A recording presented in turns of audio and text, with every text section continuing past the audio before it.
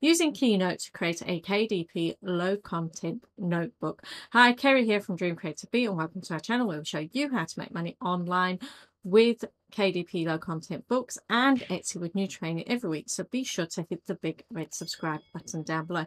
So today I am actually going to do a video showing you how to make a notebook in Keynote, which is free for any Mac users, and you also get it free on any iPads as well. So if you don't want to go off and purchase either PowerPoint or use Google Slides or any of the Affinity products or any of the Adobe products, this is a great solution because it's free and it's already on your software. The only issue that you have is you have to convert everything that's in inches to points, but that is easy enough because all you need to remember that for every inch you times it by 72. So I'll go through what the actual inches are, and then I'll also tell you what the actual points are, and I'll leave that down in the description for you to have a look at as well. So this is my screen here. The first thing we're going to do is we're going to click on File and New, and we're going to select the basic white slide there. And then all I'm going to do is going to highlight that, and I'm going to press delete, and I'm also then going to go to document up here, and then from document here I'm going to change this to custom slides. Now this is where I need to put the size in. Now we're doing a notebook with no bleed. Now what no bleed means, everything needs to be inside the margins that KDP gives. Nothing can come out of those margins, so no lines, no images at all can come out of those. Now if you do it with bleed, then the lines and images can come out of the margins, but no text can come out the margins. And we're not going to do a cover either, we're just going to do a notebook interior. So I'm going to do more videos showing you all the different ones, and I'm also only doing this as a 6x9, so you can use it as a hardback and a paperback cover. So what we need to do here is change our width and our height. So I'm looking down because I've made my notes. Now 6x9 for 6 inches you need to times it by 72, and that comes to 432. So I'm just going to put that here. Then our height is 9 inches, and that comes to 648. So all I do is click OK, and we can see that that has come up. And then all I'm going to do is just do this so it's come down.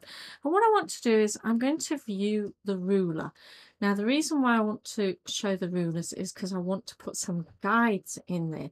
Now the guides, what I want them to do is I want them to be there so I can actually see my margins. Now the minimum amount of margins that you actually need for KDP is 0.375 for the inner margin and 0.25 for the top, the bottom and the outside margin.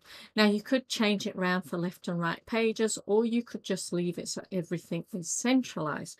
So what we can do is we can start off with 0.375. Now that is in inches, so again we need to times that by 72, and that gives us 27.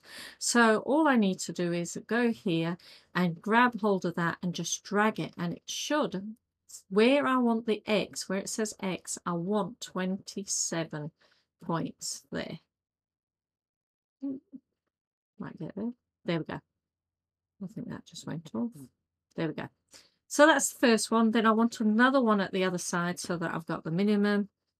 And so when I first started doing KDP low contents, I used to use mine as 0.5, but I found I've got plenty of room, so I've changed it. Now what I want is 405 on this side. So all I've done is from 332 I've minused 27.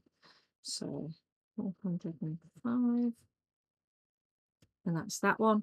And then to get the bottom one and the top one, all I need to do is bring cursor up to the top and then drag. So the bottom there would be 621.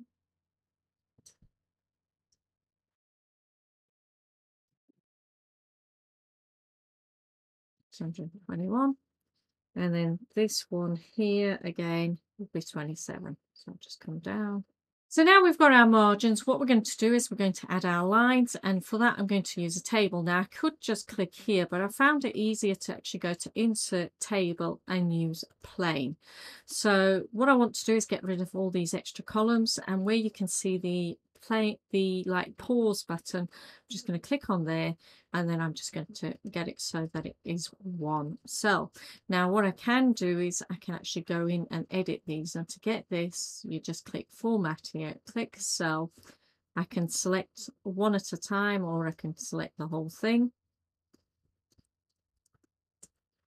and then what I can choose is I can actually say I don't want any borders, no border for the outside, and then on the bottom I can change that to 1. Make sure that's there. Again, do the same. 1. It's gone multiple. Don't want multiple. So I'm just going to go to no border on that. No border on there.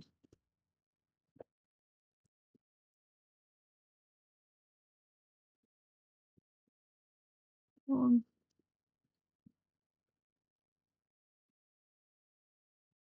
It's got them all. No border. And no border. So it is just a case of messing around. And it is a bit bigger than what I wanted. So I'm just going to drag in and move it. So I'm going to go up here. In fact, I wanted the top one there. Top. Change that to border and change it to 1. Now you can do it as thick or as dark as you want, and you can change the colour. So if you want it like a grey colour, you can do that as well. I'm just going to go back. And then what I'm going to do is I'm going to add 24 of these, because that's about the average for notebooks. So I just click on that pause button again, or 2 lines, and then I'm just going to up how many I want, and I'm going to go to 24. And it hasn't put all the lines in that I wanted. Again.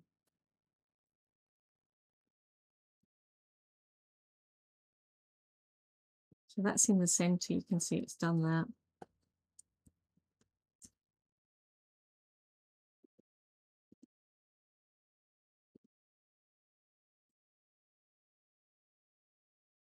I'll click there. Click there. Change that to 1. Then click that one. Change that to no border.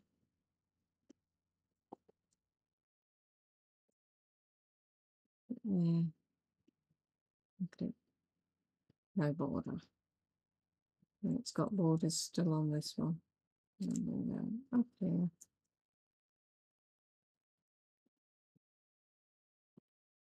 No.